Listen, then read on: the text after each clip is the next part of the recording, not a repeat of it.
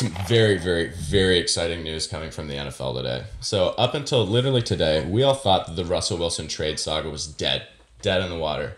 But just today, when asked about if he was interested in being traded, direct quote from Russell Wilson, "The door is still open." Yeah! What's going to happen with Russell Wilson?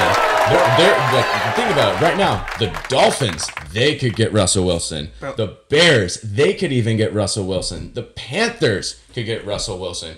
Where is he going to go? Bro, he's such an Aaron Rodgers with the comments, too. Like, the door is still open. It's like, man, So fuck you, cryptic. bro. Say it. So say cryptic. it. Say it. Yeah, Just be like, man, fuck the Seahawks. Fuck the 12th man. I fucking hate Seattle, and I want the fuck out of here. No, I'm starting to see some similarities between the Russell Wilson situation and the Carson Wentz situation in Philly. Okay, why? Yeah. And so, because here's the thing. And so even though, like, I'm beginning to see that this is a relationship that if he's saying that the door is still open, I think this is a relationship that's broken beyond repair. Absolutely. Yeah. I agree with that. Yeah. You wouldn't just say that if you were still cool with that person. Exactly. And so like, point is, if like they're thinking about moving on from him, he probably wouldn't be saying this. And so right now there are some teams that could make some very realistic offers for Russell Wilson. And so, I mean, right now the Dolphins, they have 4 first-round picks, and they have a lot of cap space, and they have a lot of very young talent, and they have Tua. Tua Tagovailoa. And so that's someone that they could just do a little swap for. Don't get me wrong. Like, I would take Russell Wilson over Tua 1,000 times out of 1,000. I would take a 50-year-old Russell Wilson over Tua. But, I mean, how realistic is it right now that Russell's going to be still playing for the Seahawks? Well, here's the thing. Is, like, first of all, they haven't done what he basically just asked. Just get me a line. Just get me a line. Never did it. So that's one thing. I mean, how hilarious is this? Like, Reggie Bush at USC is like, "Hey, get my mom a house." Pete Carroll's like, "No problem, Reggie. What house?" And then Russell Wilson's like, "Hey, I'm getting sacked 100 times a game. Can you get me an offensive line?" And he's like, "I don't know. Yeah, Go fuck sorry. yourself. Sorry, 10 sacks a game is the best I It's can like, do." bro, at one point they had some solid, really good players. Like Max Unger was a fucking Pro Bowl center, and they traded him away for Jimmy Graham, and then Jimmy Graham was gone within a year and a half. Yeah, oops. Yeah, Yeah. fucking stupid, bro. That was so stupid. Yeah. And They made mistake after mistake with their roster. Mm-hmm. And so the Dolphins are a very, very realistic team that could actually get him. The Bears, and so while we're all thinking like, oh, the Bears, like and so don't get me wrong, them getting Andy Dalton, I think we can all agree it was, that was the most Bears thing ever in the world. And so Lions fans, well, hear me out. I'm not placing my opinion on the Bears just yet, and here's why. Well, it would be extremely Bears-like for them to just say fuck it and try to run it with Andy Dalton. That would be very, very Bears-like right now. But I mean, who knows? I feel like they could probably be like getting him as like, okay, we have no other choice. Like, we're gonna be. I mean, don't get me wrong. They're gonna run it with Andy Dalton. I mean, like, look, that'd be beautiful. I mean, it wouldn't be. I'm a Lions fan, but fucking Bears, fucking Bears. You know what I mean? Like, they can have good quarterbacks. That's a good point. Like Miami. Miami's a really good trade destination, I think. And bro, here's what I'm thinking is Panthers too. He's married to Sierra, a very famous singer. From Miami. You think she wants to be stuck in Seattle versus Miami, LA, New York? I mean, dude, I hear that Seattle in March is beautiful. It rains all day. It's great. It literally rains 300 days a year. Yeah, don't they have one of the highest like percentages of depression in the world because it rains so fucking much? Cannot imagine. Dude, Russ Wilson's like, bro, give me a line. They're like, no. He's like, you know what? I'm done. It's like rain, this, fuck that. Yeah, and so ultimately, I'm thinking that this is a relationship that's broken beyond repair. And what's funny too, dude, this is a USC 2.0.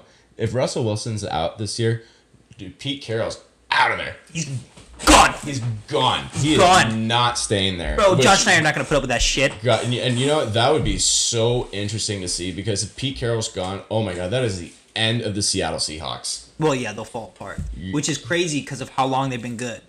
Yeah. Bro, I mean, they were actually good prior to Pete Carroll, too. Yeah. Yeah. Bro, Hasselbeck went to the Super Bowl, well, do you remember how good Sean Alexander was? Yeah. Yeah, he was really good. Yeah, and they had Marshawn Lynch.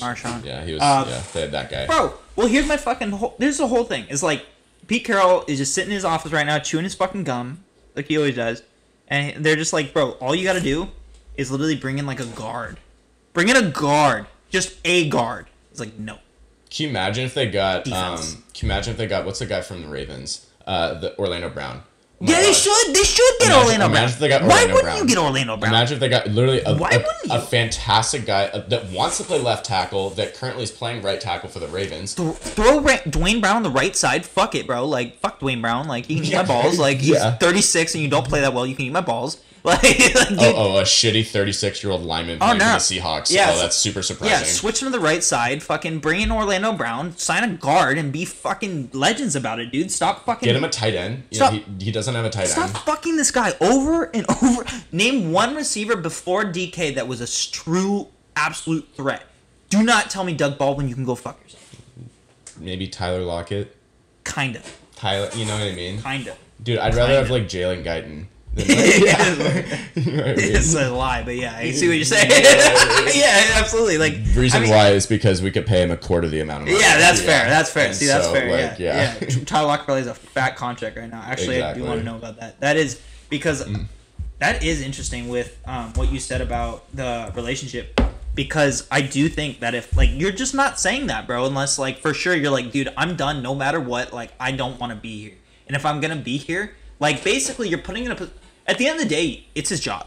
You know what I mean? You have to go to work and work with these people. So, at the end of the day, we've all been in a position where, like, you don't want to piss people off, but there's something that needs to happen, you know what I mean, for you in order for this to get done. And so, like, while there's a fine line of not hurting people's feelings, once that line is crossed, I think he's like, fuck it. I'm either not in Seattle or I'm going to play for you guys, and I'm not going to be cool with you. And also, you know what I mean? Like, this isn't Phillip Rivers we're talking about, some guy that literally couldn't walk because he's so unathletic. Russell Wilson, he's following the Tom Brady tactics, the LeBron tactics, where he pays $1 million a year. Retire tomorrow, be a Hall of Famer first ballot. Oh, of course. Already he would first ballot. Oh, of course. Like, it's not even a question, but dude. no, the man literally works out 360 days a year. He spends $1 million a year in his recovery. To think that this guy is going to play anything less than 8 or 9 more years in the NFL is just foolish. And so for the Seahawks to be treating him the way that they're treating him is just stupid. Let me read this off to you real quick. He's an 8-time Pro Bowler, second-team All-Pro. He's only been in the league for 9 years, a Super Bowl champion. The only season he missed the Pro Bowl was 2016. He deserved to be there. He's the NFL passing rating leader 2015, NFL touchdown leader 2017, Steve Largent Award winner 3 times for Seattle Seahawks, which is basically like MVP. And like the cherry on top of it all is he's the Walter Payton Man of the Year. Yeah, this year or the past year. Yeah. You're right, fucking here.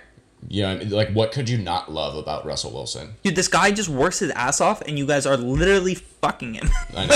Like, just absolute fucking him. If I'm a Seahawks fan right now, I would be so nervous because I'm like, we have one of the best quarterbacks, a top 5 quarterback. Oh, also Russell Wilson hasn't missed a game and hasn't had a season below 9-7. He's missed the playoffs 1 time. Is that true? That's true. I'm looking at it. That's really incredible. Out of all the seasons he's played, he missed the playoffs in 2017, and they were 9-7. He threw 34 touchdowns with a 62% completion percentage. What's the name of the Seahawks GM?